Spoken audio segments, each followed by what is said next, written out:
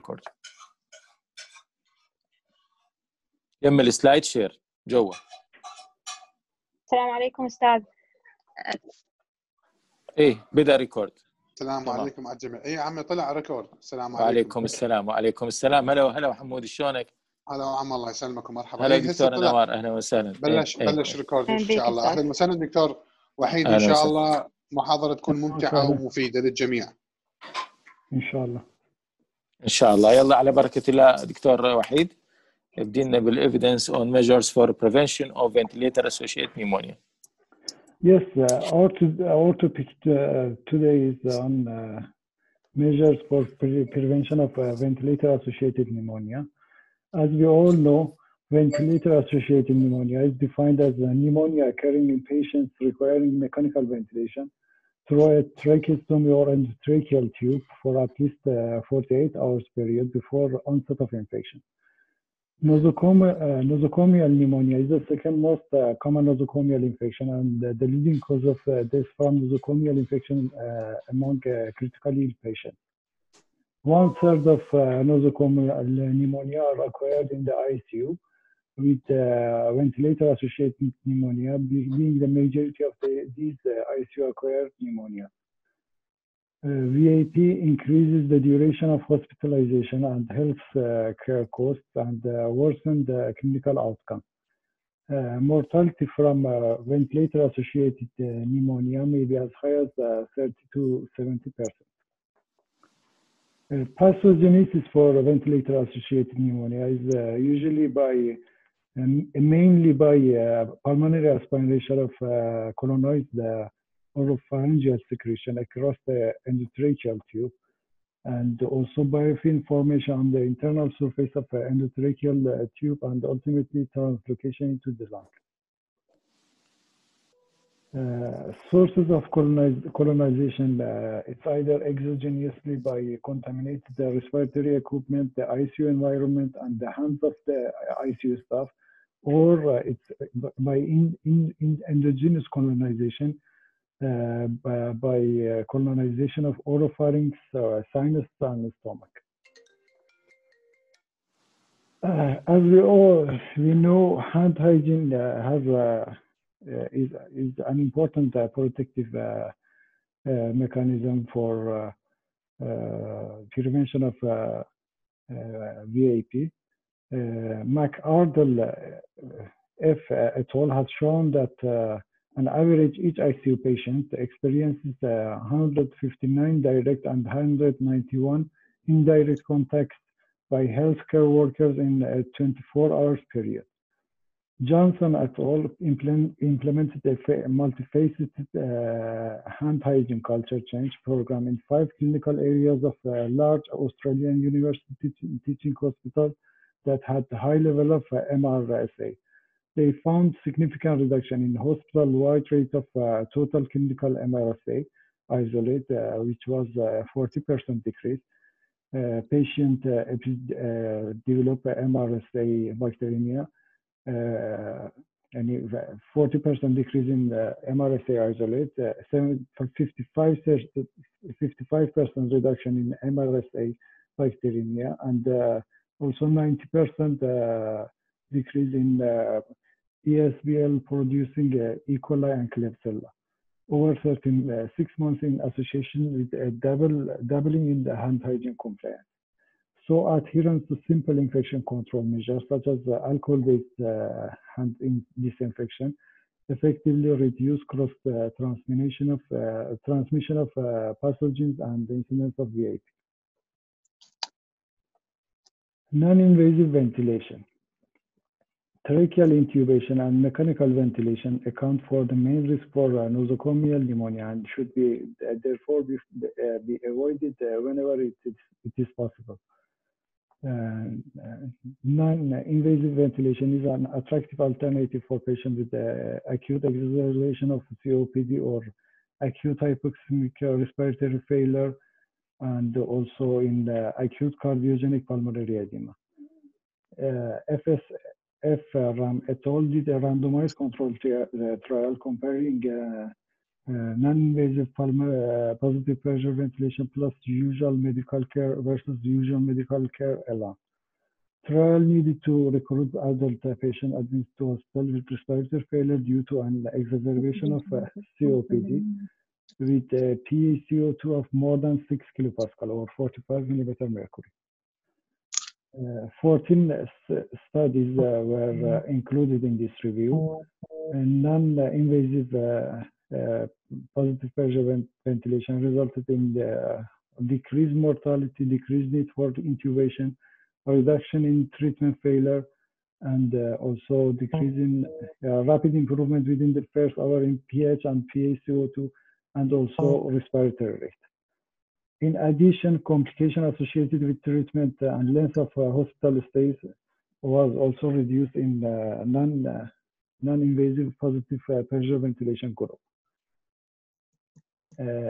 Anke Koch-Lenberg et al. Analyzed the pooled data of 400 in ICU with respect to 3 categories of pneumonia, which were pneumonia associated with invasive mechanical ventilation and non-invasive mechanical ventilation, and pneumonia not associated with the ventilation.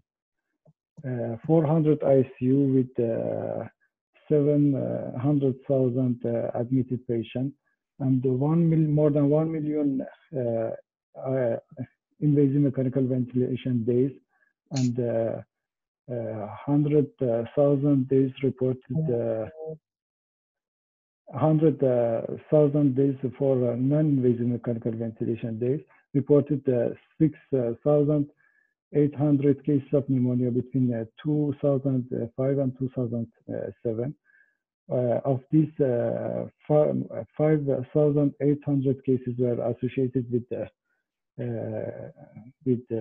invasive mechanical ventilation, and 160 with non-invasive, and 898 were not associated with ventilation. The mean pneumonia ID were 1.58 and 5.44 cases per 100,000 ventilator days for non-invasive ventilation and invasive mechanical ventilation, respectively. Pneumonia cases associated with invasive mechanical ventilation were younger and had a longer ICU stay before onset of pneumonia, and were more often associated with gram-negative bacteria cases than gram-negative bacteria than cases associated with non-invasive ventilation. However, there were no difference in the proportion of secondary sepsis and death. So, invasive mechanical ventilation could increase the risk of VAP. Tracheal tube cough management. Frank Philippart et al. Conducted a multi-center prospective open-label randomized study in 4 parallel groups in 4 intensive care units between 2010 and 2012. Cohort of 621 patients with expected ventilation longer than 2 days were included at intubation with the cough composed of cylindrical PVC, cylindrical polyurethane, conical PVC, or conical polyurethane. After excluding 17 patients who refused participation, 600 patients included in intention to treat analysis. Cumulative tracheal colonization greater than 10 power 3 colony forming unit per mil at day 2 was as follows. Cylindrical PVC was about 0.66. Cylindrical polyurethane was 0.61. Conical PVC was 0.67, and conical polyurethane was 0.62. So it is near for all of them, and the VAP developed in 77 patients, and post-extubation stridor developed in 28 patients. So among patients requiring mechanical ventilation, polyurethane or conical shaped cuffs were not superior to conventional cuffs in preventing the tracheal colonization and VAP. Saad Nasir et al. Did a study to determine the impact of continuous control of tracheal cough pressure on microaspiration of gastric content in their prospective randomized control trial, which performed in a single medical ICU. Total of 122 patients expected to receive mechanical ventilation for at least 48 hours through a tracheal tube and randomized to receive continuous control of pressure cough using a pneumatic device or routine care of pressure cough. The primary outcome was microaspiration of gastric content as defined by the presence of pepsin at a significant level in the tracheal secretion collecting during the 48 hours after randomization. Secondary outcome included an incidence of VAP, tracheobronchial bacterial concentration, and tracheal ischemic lesion. The pneumatic device was efficient in controlling a pressure cough.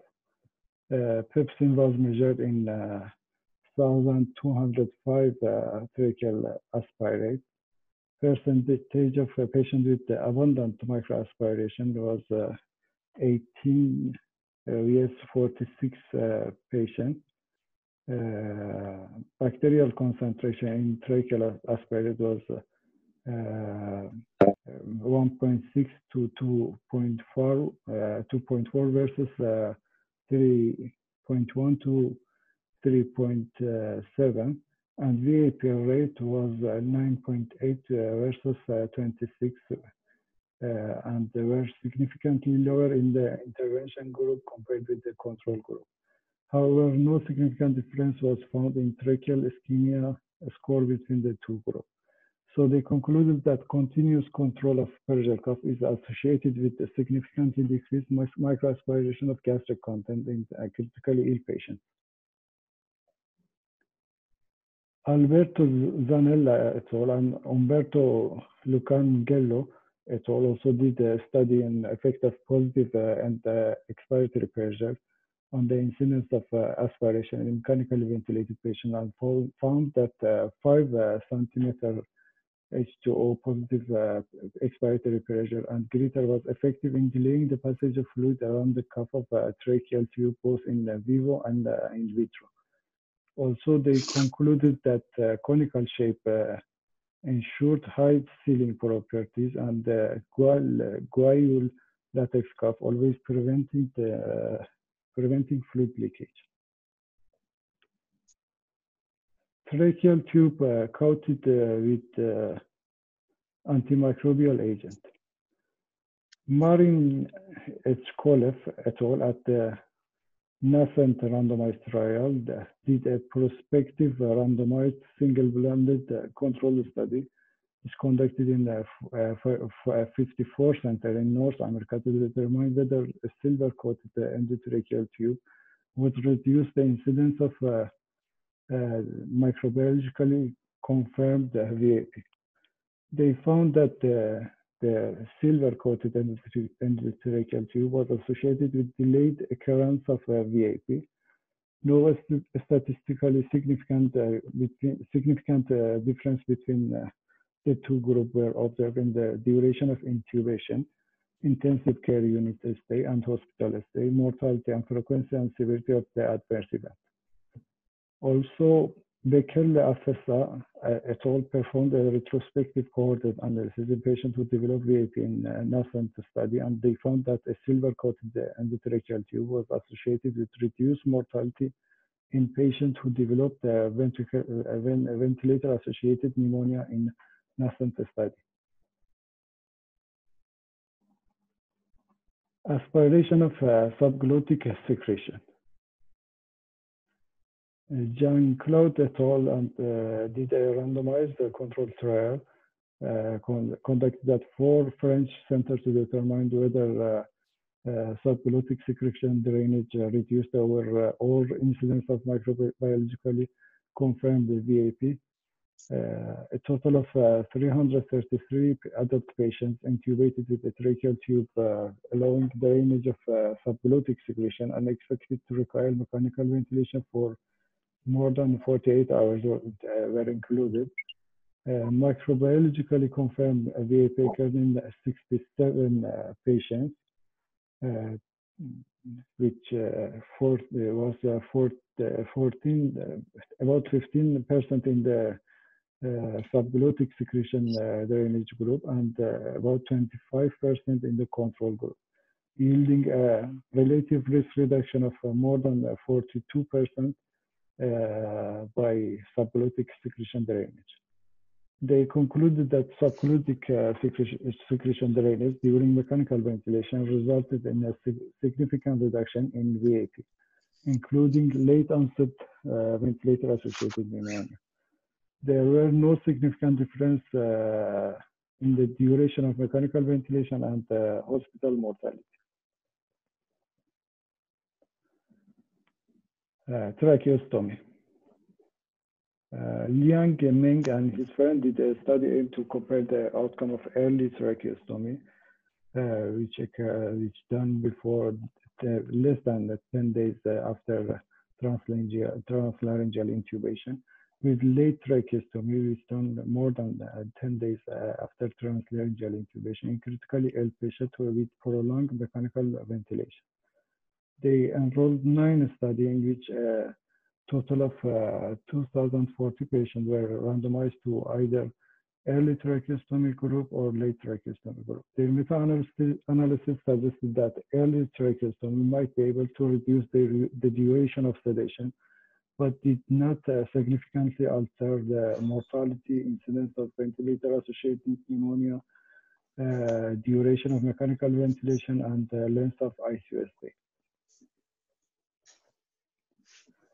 One of the other measures for prevention of VAP is ventilator circuit management. Jiang Han and also Yaping Liu conduct a systematic review and meta-analysis on the effect of ventilator circuit change on ventilator-associated pneumonia. The search yielded 10 reports, which included 90,000 patients. Compared to patients exposed to circuit change every 7 days, patients who received circuit change every 2 days had a higher risk of ventilator-associated pneumonia. And compared to non-routine circuit change the ventilator circuit at a 2 days or 7 days interval was associated with an odd ratio of 1.126, and there was a trend of reduced risk of pneumonia as circuit change interval were extended. Sabrina and her friends compared the closed tracheal suction system and the open tracheal suction system in adults receiving mechanical ventilation for more than 24 hours. The review included a randomized control trial comparing closed and open tracheal suction system, where was 16 trials and 1,684 patients. The 2 tracheal suction systems showed no difference in the risk of ventilator-associated pneumonia in 11 trials. There were no difference also in mortality in 5 trials or length of ICU stay in 2 trials. They found that the closed tracheal suction system produced higher bacterial colonization rate in 5 trials. In a randomized clinical trial by Pedro Caruso and his friends, 262 patients were allocated into 2 groups: a saline group that received instillation of 8 ml of saline before tracheal suctioning, and a control group which did not. The rate of clinically suspected VAP was similar in both groups. The incidence of microbiological proven VAP was significantly lower in the saline group. So they concluded that installation of isotonic saline before tracheal suctioning decreased the incidence of a microbiological proven VAP. In a multi-method study by Hatis Ayhan, where 7 studies were included in their systematic review, they found that normal saline installation before endotracheal suctioning was demonstrated to decrease patient oxygenation in most studies. However, the impact of normal saline on hemodynamic and the incidence of ventilator-associated pneumonia remain unclear. It is very interesting that to know they found that most nurses, about 87%, apply normal saline before suction. Also, effective body position on ventilator-associated pneumonia. Christian and her friends in a prospective multi-center trial assessed the feasibility of a semi-recombinant position for intensive care unit patients and its influence on development of VAP. Critically ill patient undergoing mechanical ventilation was randomly assigned to the semi-recombinant position with a target backrest elevation of 45 degrees or a standard care with a backrest elevation of 10 degrees. 109 patients were assigned to the supine position and 112 patients to the semi-recombinant group. The target semi-recombinant position of 45 degrees was not achieved for 85% of patients at the study time, and these patients more frequently changed position than supine position patients. VAP was diagnosed in 8 patients in the supine group and 13 patients in the semi-recombinant group after a mean of 6 and 7 days, respectively. So, semi-recombinant position have less VAP period. Gianluigi Libasi and Alberto Zanella and M. Panigrada in different prospective animal studies found that gravity has effect on mucus clearance rate, and semi-recombinant position could increase the rate of VAP. But it is an animal study and animal model. Dean R. Hess on a meta-analysis of a study suggested that semi-recombinant position should be used routinely. Rotational therapy should be considered in the selected patient, and prone position should not be used as a technique to reduce the risk of ventilator-associated pneumonia. Also, Vangelis G. Alexisius et al. Analyzed data extracted from 3 RCTs study, studying the semi-recombinant 45 degrees and 4 RCTs studying the prone position, with a total of 337 and 1,000 patients, respectively. They found that the usual practice of backrest elevation of 15 to 30 degrees is not sufficient to prevent VAP in mechanically ventilated patients. Patient positions semi-recombinantly 45 degrees have significantly lower incidence of clinical diagnosed VAP compared to patient positioned supinely. On the other hand, the incidence of clinically diagnosed VAP among patients positioned pronely does not differ significantly from the incidence of clinically diagnosed VAP among patients positioned supinely. So, prone position will not increase the risk of VAP. As we all use stress ulcer prophylaxis, we want to know its effect on VAP. Before maybe 20 to 30 years, they thought that stress ulcer prophylaxis could increase the risk of VAP. But in 2030, Walid Al-Hazani et al. Published a systematic review and meta-analysis on 14 trials on 1,700 patients to determine the efficacy and safety of protopump inhibitor via histamine 2 receptor antagonist for the prevention of upper GIT bleeding in the ICU. They found that there were no difference between proton pump inhibitor and S2 receptor blocker. in the risk of nosocomial pneumonia, ICU mortality, and ICU length of stay. Also, Binzer Yildiz et al. Did a prospective study on 160 patients at the pediatric intensive care unit to evaluate the effect of sacral fate, ranitidine, and omeprazole use on incidence of VAP and mortality. 44% of their patients developed VAP. VAP rate was 42% in the sacral fate group, 48% in the ranitidine group, and 45% in the omeprazole group, and 41% in the non-treated group. Our all mortality was 22%, and it was 21% in the sacral fate group, 23% in the ranitidine group, 21% in the omeprazole group, and 21% in the non-treated group. The results did not show any difference in the in the incidence of VAP and mortality. Vaskan Artinian et al. Did a retrospective analysis of collected large multi-institutional ICU database to determine the impact of early enteral feeding on the outcome of critically ill medical patients.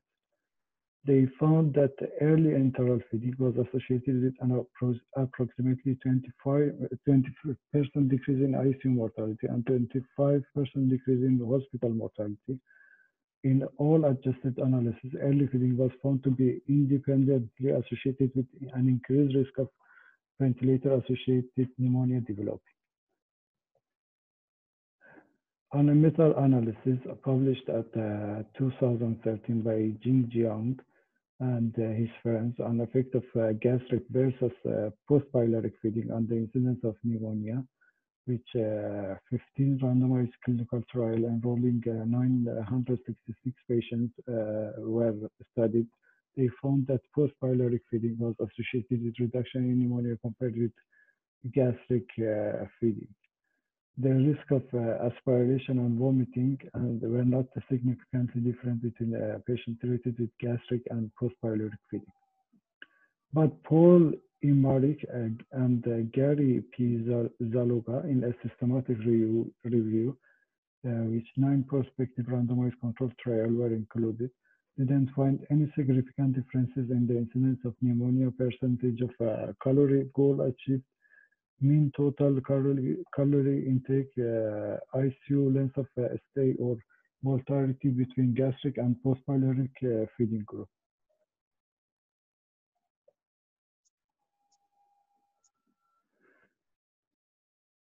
On modulation of oropharyngeal and gastrointestinal colonization, there are a lot of evidence and a lot of articles that published in many systematic review and meta-analysis of randomized controlled trial on effect of toothbrushing.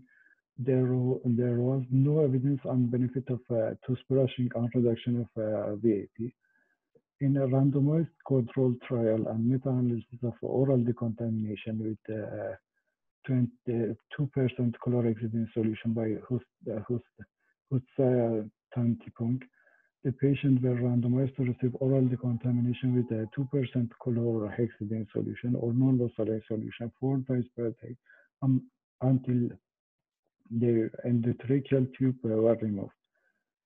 The outcome measure was the development of VAP and oropharyngeal colonization with gram-negative bacilli. Meta-analysis was performed by combining the result of the present study with those from another randomized controlled trial. The incidence of VAP in the chlorhexidine group was 4.9%, and the incidence in normal saline group was about 11%. The rate of VAP in the chlorhexidine group was 7 episodes per 1,000 ventilator days, and in normal saline group was 21 episodes per 1,000 ventilator days. Irritation of the oral mucosa was observed in the 10 of the patient in the chlorhexidine group and 1 in the normal saline group. Oropharyngeal colonization with gram-negative bacilli was either reduced or delayed in chlorhexidine group. So chlorhexidine was associated with decrease in the VAP and delaying in the development of colonization, oropharyngeal colonization gram-negative with gram-negative bacilli. Anne-Marie and her friends did an open-label cluster group randomized crossover study in the 13 intensive care units in the Netherlands to assess the effectiveness of selective digestive tract decontamination and selective oropharyngeal decontamination for prevention of respiratory tract colonization and bacteremia with highly resistant microorganism acquired in the intensive care unit. Participant admitted to the ICU with an expected duration of mechanical ventilation of more than 48 hours or an expected state of more than 72 hours received selective oropharyngeal decontamination by topical tobramycin, colistin, and amphotericin B in the oropharynx, and also selective digestive decontamination received both tobramycin, colistin, and amphotericin B antibiotic in the oropharynx and the stomach, plus 4 days intravenous cefatoxin. And also the third group was a standard care. Data were available for about 6,000 patients. From them, 5,046, 63 were in the intensive care unit for more than 3 days.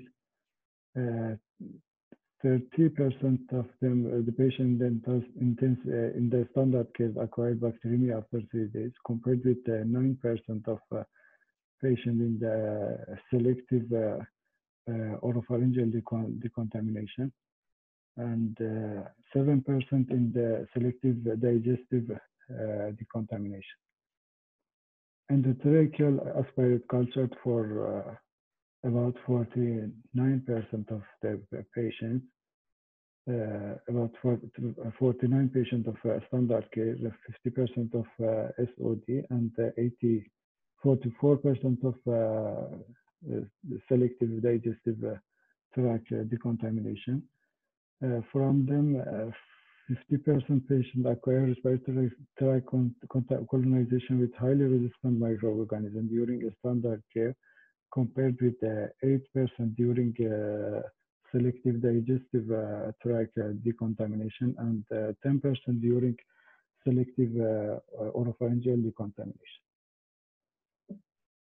So selective digestive decontamination reduced the risk of VAP. In this table, which is published by Washington Manual of Critical Care at 2013, we can see that there is a lot of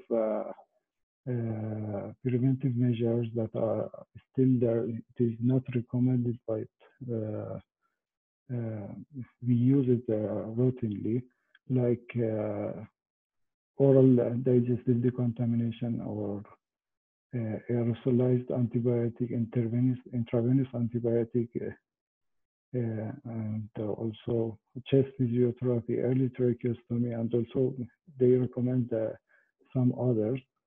But in the multimodal approach of the Spanish ICU, which they call the Pneumonia Zero program for the prevention of ventilator-associated pneumonia, they had 10 measures, which include 7 basic mandatory measures, which was education and training in appropriate airway management, strict hand hygiene with alcohol solution, control and maintenance of cough pressure, oral hygiene with chlorhexidine, semi-recombinant position, and promoting procedure and protocol that safely avoid or reduce duration of mechanical ventilation, and avoidance of elective change of ventilator circuit, humidifier, and endotracheal tube. And also 3 highly recommended measures, which include selective decontamination of digestive tract, continuous aspiration of subglottic secretion, and short course of systemic antibiotic. In their program, they include the 181 ICU, which account for 75% of all ICU in the Spain, in a total of 171,000 ICU admission, and artificial airway was present on 500,000 days in the ICU. A total of 3,047 ventilator-associated pneumonia episodes were diagnosed in 3,186 patients.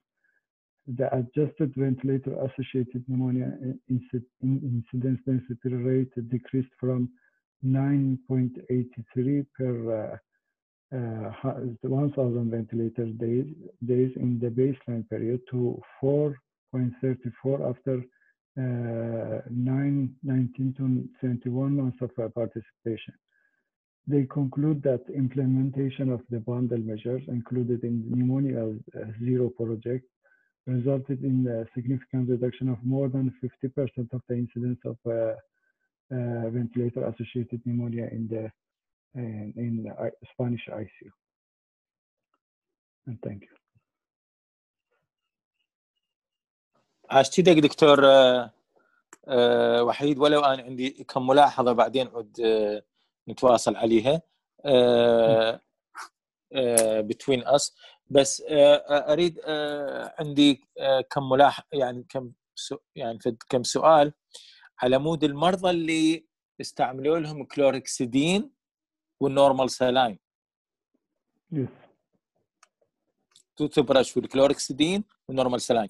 انت ذكرت انه الانسيدنس اوف فنتليتر اسوشيتد نيمونيا بالكلوركسيدين هو 4.9%،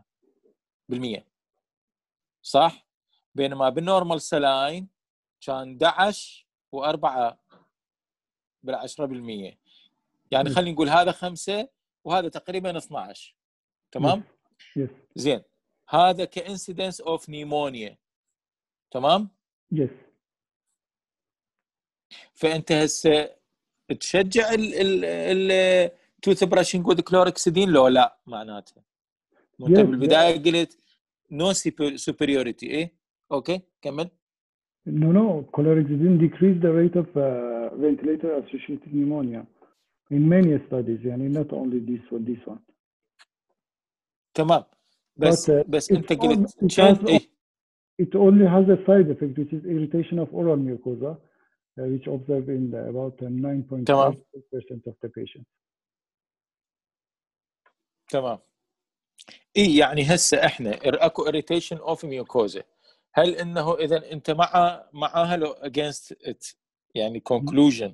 No, هسه احنا we should use it in many studies. تمام، we should use it. تمام، لانه انت بالبدايه بالموديوليشن اوف اوروفرنجيال اند جاستروانتستينال كولونايزيشن ذاكر انه يعني ما كان ذاك التاثير، بس بعدين من شارحهم وانت لازم تفرق، لانه هذا بموضوعين، باليوز اوف سيلكتيف دايجستيف ديكونتامينيشن وبموضوع الكلوركسيدين استعماله. السيلكتيف دايجستيف ديكونتامينيشن تمام هو سقط، هذا يخطئ يعني سقط، واللي هو تغيير البكتيريال كولونايزيشن ان ذا انتستين، هذا بعد ما حد يستعمله لانه فشل. بس استعمال الكلوركسيدين to change the oropharyngeal beneficial. واضح الفكرة؟ But even in selective digestive tract decontamination decreased the rate of VAP in this study and also in many other studies. Even in تمام. ولكن pneumonia zero they highly recommend that we should use selective decontamination of the digestive tract. But it has some side effect that it could increase the risk of resistance of bacteria, and also they found they found that some patients suddenly deteriorate and develop complications. Exactly لانه انت حتستعمل 3 antibiotics 2 antibiotics وواحد انتي فنجل، وهذا الشيء راح يزيد الريزيستنس، وهذا الشيء ما مقبول. انت يعني it is not accepted to use something for prevention وهو بعدين يسوي لك ريزيستنس. احنا باتجاه استعمال انتيبايوتيك اقل، فلذلك انترك هذا الموضوع، انترك لانه ككوست بنفيت اندكس ما حيفيدنا السلكتيف دايجستيف ديكونتامينيشن. تمام. هذه شو اسمه. بقت السؤال الثاني اللي اريد اسالك اياه على الكونيكال بوليفانيل كلورايد والكونيكال بوليوريثران، اكو فرق بيناتهم لو لا؟ ما وضحتها. وحيد. Yes. You mean this type of tube? ايه type of tube. اكو كونيكال بوليفانيل كلورايد واكو كونيكال بوليوريثران، اكو فرق بيناتهم لو لا؟ Yes, one of them is PVC and the other one polyurethane. ايه ياهو الاحسن. There was no difference. Which one is better? No, there was no difference. Yes, no difference in the VAP development. بالضبط، هو no difference. إذا احنا يعني إذا استعملنا أي واحد منهم فماكو مشكلة.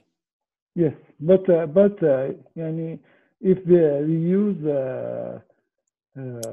tracheal tube coated with antimicrobial agent, it will decrease the risk of VAP and also. تمام. Yes. تمام. هذا واحد، هذا غير موضوع الكوتينج واحد. اي صح. صحيح. ممتاز. انا ما اعرف بعد، ما عندي سؤال. اذا اي واحد من الموجودين دكتور احمد او الاخرين عندكم شيء ما اعرف. انا عندي سؤال من رخصتك استاذ وليد. اي تفضل تفضل. شكرا جزيلا دكتور وحيد على هاي التوضيح. بس بدي اسال انه على use of PP proton pump inhibitors وال H2 receptor blocker. بالنسبه انه reducing of upper GI bleeding وال risk of pneumonia. Sorry, I didn't get. For which superior, which is best? As we know, انه use of stress ulcer prophylaxis is very important. Yes, for the prevention of upper GI bleeding, none of them are superior. Yani they have the same effect. And yes. also even for the development of VAP, they have no difference in many studies, including these studies.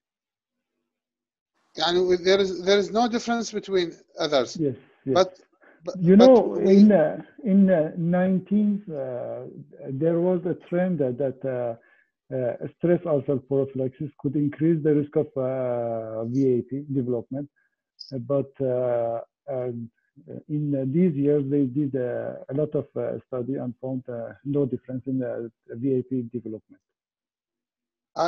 There is no risk. There is no difference in the developing of GI bleeding, but we know استاذ وليد يمكن يعني هو على اطلاع بهذا الامر انه use of PPI may associate with the increased risk of ICU acquired or VAP pneumonia.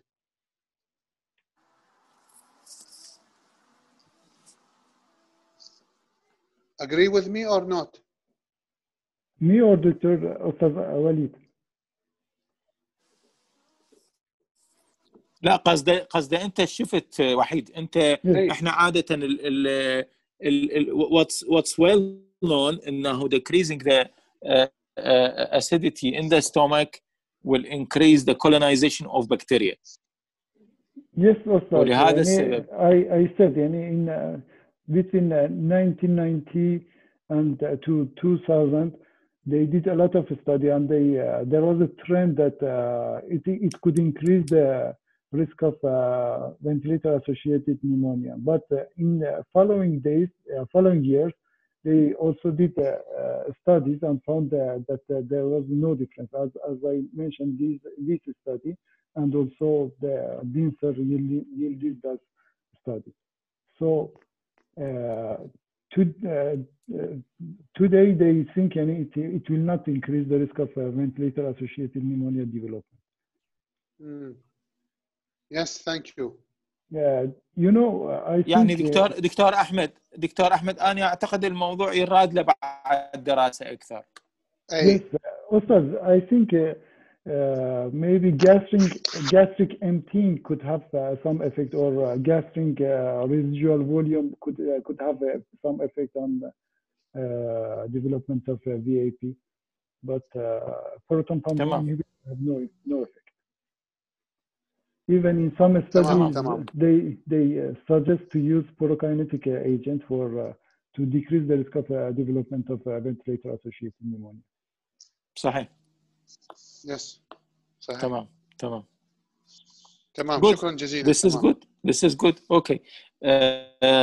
بعد اكو سؤال عندنا؟ الو دكتورة إيمان رافعة يدك. السلام عليكم. السلام عليكم عم وليد. أهلا وسهلا. عليكم السلام. عندي سؤال هو على مود الجاستريك امتينج. احنا قلنا انه واحدة من الفاكتورز انه البوزيشن اوف ذا بيشنت head elevation more than 30 to 45 decrease الفاب pneumonia. يأثر عن التايب اوف الاورال feeding of the patient على هو تيوب وعلى mechanical ventilation بين NG feeding وجاستروستومي تيوب، وش قد الديوريشن مالتهم حتى يقلل الانسيدنس مال فاب؟ شنو موافق؟ وحيد عندك إجابة؟ وحيد. Sorry, I didn't understand the question. NG feeding وبين جاستروستومي. You mean if we use NG feeding? And gastrostomie tube, which higher incidence of VAB pneumonia or gastric reflex? You know, there are a lot of studies that early initiation of oral NG feeding could increase the risk of ventilator-associated pneumonia. It has a lot of good effects, like decreasing the length of ICU stay and even mortality, but it could increase the risk of ventilator-associated pneumonia. And also post-gastric feeding. In some studies, it increased the risk of VAP, but in many studies, they found that there is no difference in the development of VAP. يعني as early as أحوله من NG إلى gastrostomy tube، أقول هذا المريض راح يبقى على ventilator. You know, they said early feeding, it is in day 1 or day 2, يعني less than 48 hours, and late feeding, they defined it at day 5, maybe it is the late feeding. But لا كاك وحيد بس أوضح لك السؤال. هسه مريض احنا حاطيه على NG feeding. Yes. مريض حاطيه على NG feeding. اوكي؟ Yes. زين. هسه انت فرضا تبين لك انه من خلال استقرائك للامور انه هذا المريض will need prolonged ventilatory support. Yes. اوكي. ياهو الاحسن in regard of ventilator associated pneumonia تبقيه على NG feeding لو تسوي له جاستروستومي على مود موضوع الفاب. أمي there is studies that concluded that post-gastric feeding is beneficial in developing of VAP, and it could decrease the risk of VAP. But also there are studies that found no difference. they think that لا بس اسمعني وحيد. هذا موضوع اذا جاستروستومي ولا جوجينوستومي اللي هي جاستريك اند بوست جاستريك. بس سؤال دكتوره ايمان على الانجي والجاستريك اللي اثنيناتهم بيفور ذا امبولا اوف واتر، اثنيناتهم فوق الستومك، يعني ستومك وفوق. انت ياهو الافضل، لانه تدري شنو وحيد، اكو موضوع اللي هو يخص الاسوفيجيو كاردياك انجل. احنا اذا حطينا ان جي احنا هاي الانجل راح نروحها ونخلي ايزير الريجرجيتيشن، يصير ايزير بالان جي. فان اكو دراسات على هذا الموضوع لو لا انه احنا نحول على جاستروستومي افضل؟ هذا الموضوع شنو اللي شفته؟ واضح الفكره وحيد؟ Yes استاذ. يعني in this study by Jung, they didn't found any difference in significant difference in incidence of pneumonia between effect يعني in gastric versus post-pyloric feeding. يعني the only difference for NG feeding, they found that oral gastric tube could decrease the risk of VAP, but NG feeding and post-pyloric or jejunectomy have no effect. They have no difference. Okay. And NG feeding ممتاز. يعني NG tube because of colonization of sinuses could increase the risk of pneumonia, but they said it is better to put orogastric tube. But post-pyloric and NG feeding, I think they found no difference. يعني الاورو gastric tube هو superior than nasogastric tube. Yes. When it is possible, it is should be orogastric tube.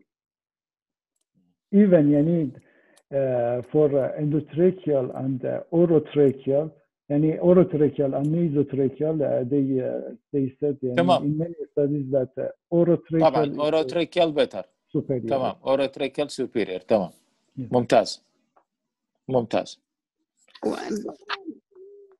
ايه بس سؤال ثاني بالنسبه للسيديشن. اكو هم نقطه، يعني هو بالنسبه للفنتيتر اسوشيتد نيمونيا، واحده من الفاكتور اللي دقاريها ان البرولونج سيديشن هم يزيد الفنتيتر اسوشيتد نيمونيا. هاي هم يمكن ما ذكرناها. تمام. تمام. in many studies they found that early weaning of the patient from the sedation and mechanical ventilation could decrease the risk of VAP. But I didn't mention in any study in my presentation. تمام. شكرا. عاشتيتكم.